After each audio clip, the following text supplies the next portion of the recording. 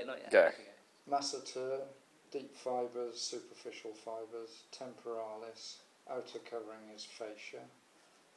Compact bone, cancellous bone, this is the mandibular canal. Oh, wait a minute, this is the symphysis. These are the foramen, the mental foramen. Sometimes this is called the mental protuberance. These are teeth. This is the medial or internal pterygoid. This is the external or lateral pterygoid. This is the upper head, which originates on the greater wing of the sphenoid bone. This is the lower head, which originates on the external plate of the sphenoid bone. This is the mylohyoid. This is the genioglossus. This is the geniohyoid. This is the digastric. Submandibular, Wharton's duct. Sublingual, ducts of Ravini, gingiva,